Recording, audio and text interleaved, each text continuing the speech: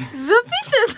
Ոբշեմ առանց բարևելու ենք սկսում, չգիտեի ոնց բարևեի, որովհետև սենց շատ հետաքրքիր բաներ են սպասվում, ու նամանավանդ ինձ, դες իհարկե, այսօր լինելու է կանալի ամենաթանկարժեք անբոքսինգներից մեկը,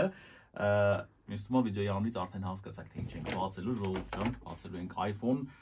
վերջին անգամ iPhone ես բացել եմ 3.5-4 տարի առաջ, iPhone 11-ն էր, որը որ սենց հավեսով օգտագործել էի, այսօր արդեն նոր iPhone-ն եմ օգտագործելու, բայց մինչև բացելուն ասելը, մի հատ կարճ նախապատմություն ասեմ, մենք երկու հատ էինք iPhone պատվիրել, մի հատ Նարինեի համար, մի հատ իմ համար, հիմա այդքան է պլանավորված չէ, Նարինեինն է, Նարինեի unboxing-ը իրականանում կտեսնեք։ Մի խոսքով Նարինեինը պատվիրեցինք, հետո որոշեցինք, որ ինձ է պետքա պատվիրվի, պատվիրեցինք ու մի հատ սենց հետաքրքիր բան եղավ, էլի, քանի որ մենք շտապում էինք, մենք այնց պատվեր արեցինք, որ դաստավկեն լինի նույն օրը։ Նույն օրը դաստավկեն եղավ, բայց մի հատ սենց բան եղավ, հենց առաքիչը հասավ պահեստ, կայքում գրեց, որ պատվերը հետ է տանում առաքիչը, բայց մեր մոտ ցույց տվեց, որ պատվերը արդեն պահեստում է։ Ու այնտեղ կայքում գրեց, որ պետքա գումարը հետ նստի։ Հիմա մենք չգիտեինք, iPhone-ը գալիս է, չի գալի, գումարը հետ նստելու է, չի նստելու, բայց մի խոսքով, մինչև հիմա այդտեղ կայքում գրում է, որ փողը հետ է նստելու 5 աշխատանքային օրվա ընթացքում, չնայած արդեն մի քիչ շատ է անցել, մոտավորապես մի 8 աշխատանքային օր երևի թե անցել է, բայց iPhone-ը արդեն մեր մոտ է։ Հույս ունենք հələ որ գումարը հետ կնստի, այնց որ կունենանք անվճար iPhone, բայց քիչ հավանական է։ Մի խոսքով ժողովուրդ ջան, բացում ենք մեր iPhone-ը, մոդելը ինձ թվում է դուք արդեն գիտեք, գիտեք, էսի չեմ սխալվում, հենց Apple-ի օրիգինալ էկո տոպրակներն են, որը մինչև Հայաստանը հասե արդեն դարել է գեշ տոպրակ։ Երբ չգիտես ինչի, իմը մեծ տոպրակի մեջ էր, Նարինեինը սենց փոքր, չնայած երկուսինս էլ նույն հեռախոսն է։ Մի խոսքով, iPhone 15 Pro Max-ը չի։ Ուղղակի iPhone 15 Pro 256 GB։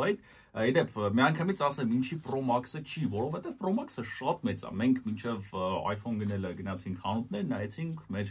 Զեղչի հարմարությանը էլի սենց ասած ձեզ է խորհուրդ կտամ այտենց անեք, եթե ուզում եք մի հատ հարմարությունը հասկանաք, մարդիկ միանգամից մտածում են, չէ, Pro Max-ը ինչ ամենալավը լինի, բայց իրոք անհարմար է, նամանավանդ երբ որ դու ամեն օր օգտագործում ես այս հեռախոսը ու ամեն օր քո ձեռքն է, խոսքի 11-ի չափերը ինձ շատ հարմար էր, բայց XS-ը ուզում ասի, հենց XS-ը եկավ, մի խոսքով, բայց 15 Pro-ն ավելի հարմար է, ոնց որ ինքը մի քիչ ավելի փոքր է 11-ից նայ, հա, մի քիչ ավելի փոքր է, ավելի հարմար է նստում։ Ու մի հատ է սենց հետաքրքիր բան, եթե ֆինանսները ներում են, դուք կարաք iPhone-ը փոքր վերցնեք ու դրա փոխարեն, ու մեծ iPhone-ի փոխարեն վերցնեք iPad, թեկուզ iPad mini, դա հաստատ եմ որ ավելի հարմար կլինի, թե content նայելու համար, որովհետև Pro Max-ը ինքը մեծ է, բայց անհարմար է ու այնքան մեծ չի, որ շատ հարմար լինի ինչ-որ բաներ նայելու համար, իսկ iPad-ը եմ որ տոշնի է, լավ։ Մի խոսքով շատ խոսացի, եկեք բացենք ժողովուրդ ջան, 256 GB-ը ոնց ասեցի ու ամենակարևորը ժողովուրդ ջան, natural titanium գույնը, չգիտես ինչի Հայաստանում այս գույնը մի քիչ ավելի թանկ արժի, որ չգիտեմ գավը պահանջարկն է մեզ թե չէ, բայց սիրուն գույն է, ինչ ճիշտն է, ճիշտն է։ Իդեպ շատ կարևոր բան միջև բացելը, հատուկ ձեր համար մենք ճարել ենք ուլտրաֆիոլետ, չնայած այդքան է դժվար չէր մեր համար ճարելը, ու հիմա ստուգում ենք կառոպկի այս ֆունկցիան, նրանք օրիգինալն է թե չէ։ Մեկ ուլտրաֆիոլետը որ պահում ենք, դες չկա չէ ոչ մի բան։ Այսինքն պահում ենք։ Հայտնվում է QR կոդ ու iPhone գրած։ Մեկի այս ներքևն է հայտնվում QR կոդ։ Խոսքով օրիգինալ է։ Հա, ուղղակի ինչ։ Ուղղակի նոր դու ասացիր, որ չինացիները հետել են։ Հա, ուղղակի չինացիները հետել են կոպի արել։ Так что, ну չգիտեմ, կարող է iPhone-ի պես կոպի արած, ну, սարքած չլինի, ինչ որ տարբերություն լինի։ Մեկի մի բան էլ էի ուզում ասի, բայց մոռացա, չեմ հիշում ինչ էի ուզում ասի iPhone-ի հետ կապված։ Լավ, ընթացքում որ հիշեմ ժողովուրդ ջան, կասեմ։ Բացենք։ Գնացինք բացելու ժողովուրդ։ Օպա։ Այո։ Դավայ, հաջորդը։ Ու խոսքի բացելուց սկսեմ, չէ։ Ահա։ Էսի սենց։ Ու դզեց։ Ինքը ոնց որ սերի լինի, բայց սերի ու սպիտակի ինչ-որ խառնուրդ ու ոսկեգույն երանգ, սենց հետաքրքիր։ Ուֆ։ Ասենց ցույց տամ բան չեք հասկանա։ Լավ, iPhone-ը լավ, որ iPhone-ը դնենք մի կողմ, տենանք ինչ են դրել մեզ կոմպլեկտում, եթե ինչ-որ բան իհարկե դրել են, տարիներ հետ էինք խոսում, որ հաջորդ տարի կարող է iPhone-ը չդնեն, մենակ խոսքիս են զարյադշնիկ բան։ Չէ, դա մի հատ լարը չդնեն iPhone-ը լինի, հետո դուքի մեջ չդնեն вообще։ Հա, շեշ ցելոֆոնով ուղարկեն։ Մի խոսքով լարն է մեր մոտ, Type-C, Ժորժ ջան, պրոստը, այ ինչի 15 Pro-ն ոչ թե 15 Pro-ն ու սովորական 15-ը, որովհետև քանի որ ես շատ եմ վիդեոներ նկարում iPhone-ով, ինձ պետք է ֆայլերը շատ արագ գցել կոմպի մեջ, չնայած այս լարով չի լինի դա անել, պետք է մի հատ առանձին լար առնեմ արագ ու 15 Pro-ի USB-C-ին հնարավորություն է տալի արագ ֆայլերը փոխանակելու, так что դա շատ լավ է ու շատ կարևոր ֆունկցիա է իմ համար։ Իր նակլեյկը Այսի նակլեյկա, այս ինչ-որ փաստաթուղթ, գիտես հիշում եմ, որ իմ նախորդ iPhone-ների փաստաթղթերը, այս ասում եմ դափոնով փաստաթուղթեր, հիմա չգիտես, ոնց են sense կարեցեք կրճատեն ու այսքան քիչ բան դրել թղթերի տեսքով։ Մի խոսքով, էսի sense ու ոչ մի ուրիշ բան չկար, էլի։ Կարևորը iPhone-ն է, ժողովուրդ։ Եկեք բացենք մեր iPhone-ը։ Ու այս պահը միած գանք։ Օպա։ Яснենք։ Դզից։ Տիտանի սառնությունը արդեն զգացվեց ժողովուրդ։ Չնայած ես չխոլի մեջ եմ օգտագործելու,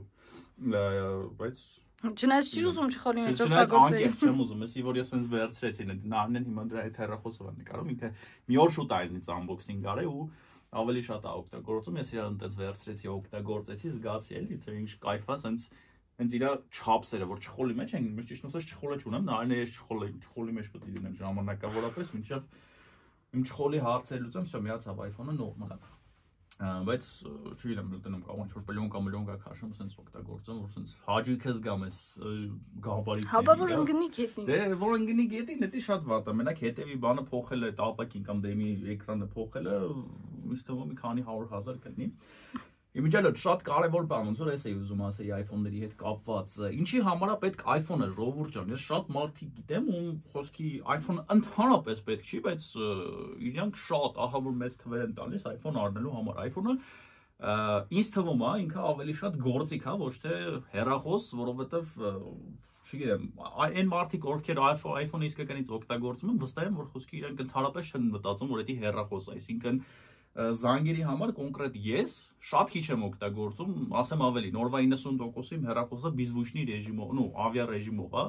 ինքը օգտագործվում է որպես վիդեո նկարելու կամ ինչ-որ ուրիշ գործի ապարատ, так что եթե դուք մտածում եք ձեզ համար առնել ամենավերջի iPhone-ը, ինձ թվում է չարժի, եթե ձեզ դա պետք չի գործի համար, եթե ինքը գործի համար պետք է գալու, հա, կարելի առնել դաժե ամենալավը, ու տենց Համաձայն ես նարին դու իմ հետ։ Իհարկե։ Միանշանակ նարինեն համաձայն է։ Նամանավանդ դες չգիտեմ ապարեկներով մի 5-600,000 դրամ տալ հեռախոս առնել, որը օգտագործվելու է մենակ զանգերի համար ու սելֆիների համար, հաստատ կարժի, բայց եթե գործի համար է միանշանակ կարժի։ Օպերատորը բան ուզում ասի ոնց որ։ Չէ, ուղղակի ասիր սելֆիների համար ծիծաղալու էր։ Հա, դե չգիտեմ։ Իրոք լիքը մարդ հեռախոս առնում է, որ սելֆի առնի։ Չէ, մի հատ է բան ասեմ, մարդկա հեռախոսը առնում է, գնում է ռեստորան, գնում է կներեք իհարկե, զուգարանում նկարվում է հայլու դիմաց, որ երևա որ iPhone-ով է նկարում։ Այն ժամանակ ոնց որ կարող է հեռախոսը ինչ որ ստատուսի նշանել կամ ինչ որ բան, ցույց էր տալի դու iPhone ունես, ուրեմն դու խոսքի չգիտեմ ինչ որ մեծ բանի ես ասել, բայց հիմա դա չի, քանի որ հիմա լյուբոյ մարդ կարելի ասել կարա գնա ապարիկով, թեկուզ վերցնի ու ասենք ոչ մի բանով չտարբերվի այն մարդուց, ում որ խոսքի դա որպես ստատուս է ցույց տալի, հա։ Մի խոսքով ժողովուրդ ջան, ինչ ունենք մենք ասելու iPhone-ի հետ կապված, ոնց որ թե ոչ մի բան ընթացքում ես կօգտագործեմ, ինձ թվում է կոնտենտ կտեսնեք iPhone-ի հետ կապված, իր պլյուսներից որը կարելի ասել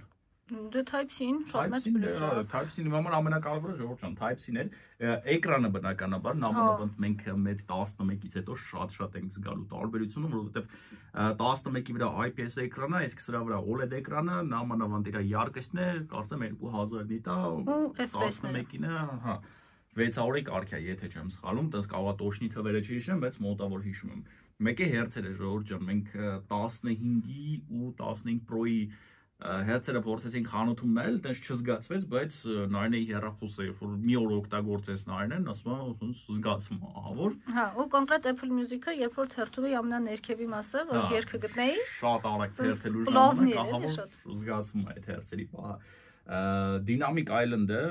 կամ ասի ոնց է, Dynamic Island-ը։ Ես դինամիկ այլենդ եմ ասում։ Ժորժան, անկեղծ ասած Արմանի համար էդի հեչ։ Ես էի ուզում։ Նարեն 14-ը հենց դուրս էր եկել, 14 Pro-ն հենց դուրս էր եկել, ահա որ ուզում էր։ Հա, մի տարի դիմադրեցի դինամիկ այլենդի համար, մեկը հա action button-ը, որը հələ որ ինձ թվում է ինքը հետագայում կզարգանա, հա։ Obzor-ներ շատ եմ նայել մինչև պատվիրել, ես вообще տենց եմ էլի ինչ-որ բան առնելուց առաջ, խոսքի այնքան obzor եմ նայում, որ խոսքի այդ ամեն ինչի այդ device-ի մասին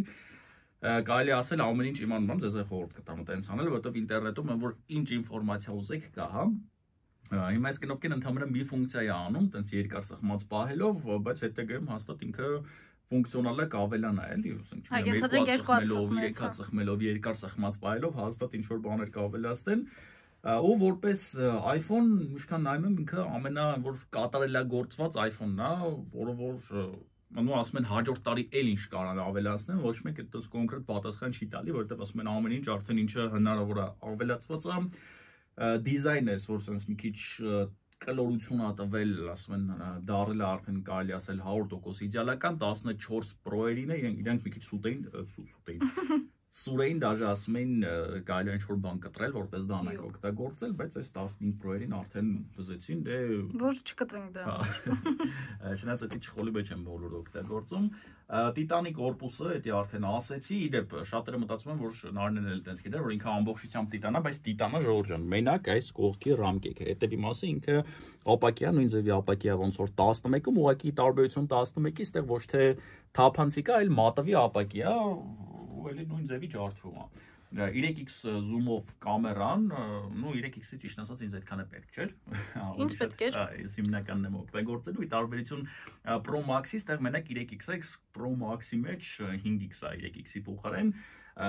ինքը Pro Max-ից տարբերվում է այդ կամերայով, մեկ էլ իր էկրանի չափսերով ու ակումուլյատորի մի քիչ ավելի փոքր չափերով, հա, այնի էկրանը մեծ է, ակումուլյատորն էլ է մեծ, որ ավելի երկար զարյատկա պահի, մեկ է ռամկեքի պահը Ժորժ ջան, դա շատ, ահա որ շատ է զգացվում, ճիշտ է ինքը մի քիչ է դառնում, մեր դեպքում ինչի է շատ զգացվում, որովհետև 11-ի ռամկեքը Ժորժ ջան, ահա որ մեծ ռամկեք են, էլի 14-ի հետ համեմատած ինքը տարբերությունը քիչ է 14 Pro-ի, էլի, որ ասում են 14, իմացեք 14 Pro։